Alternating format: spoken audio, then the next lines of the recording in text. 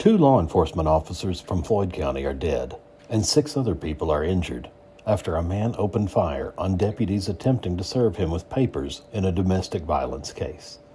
It happened Thursday evening in Allen. 49-year-old Lance Storrs is accused of engaging in an armed standoff with police while barricaded inside his home.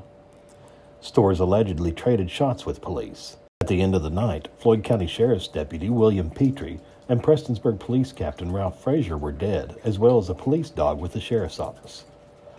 5 other officers were shot and injured, as was an emergency management director.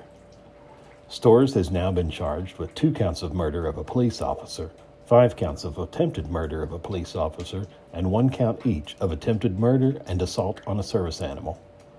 Storrs has pleaded not guilty in the case. He is being held in the Pike County Detention Center on a $10 million bond.